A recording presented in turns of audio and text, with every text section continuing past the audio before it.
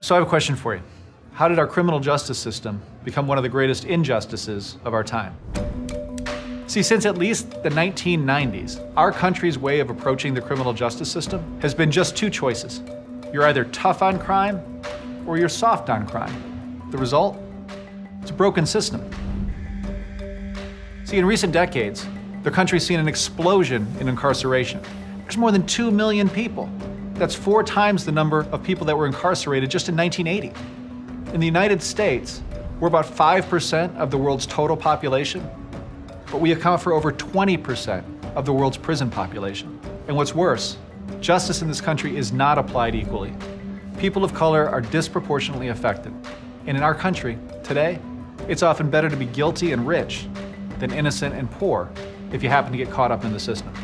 So in short, we see this as a moral issue, a constitutional issue, and a fiscal issue. But above all, it's a matter of human dignity. And it goes to who we are as a society and whether we're committed to truly making a difference in the lives of every person.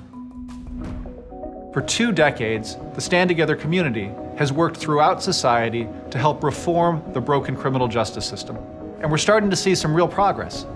In education, we're working with more than 120 scholars to show a better way to reform the criminal justice system. The Academy for Justice at Arizona State University is equipping people with what they need to drive smart reforms when it comes to overcriminalization, better policing, or fixing mass incarceration. But simply having the research to drive reforms, it's not enough. The question is, how does that translate to actual changes in the criminal justice system? And that's where our work in the institution of government comes in. We help to bring together a broad, nonpartisan public policy coalition to pass the First Step Act, giving thousands of deserving people a second chance. This is a once-in-a-generation reform at the federal level that a whole lot of people thought was impossible to achieve.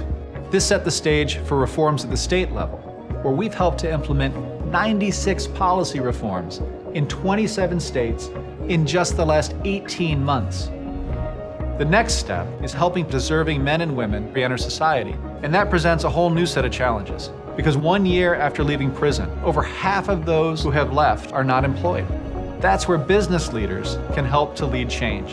And that's why at Stand Together, we've activated more than 3,000 individuals to pledge to hire qualified candidates who have a criminal record. But how do we prevent people from being trapped in a system in the first place? Well, that's where our investment in strong communities comes in. We're investing in dozens of local organizations, empowering people to contribute and succeed no matter where they're coming from.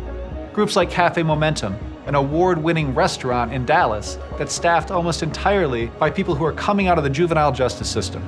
They're just one of 29 community organizations that we support, helping people as they come out of prison to successfully re-enter society. This is what a comprehensive strategy looks like. We've got a long way to go, but that's how many people can unite to make real progress on criminal justice.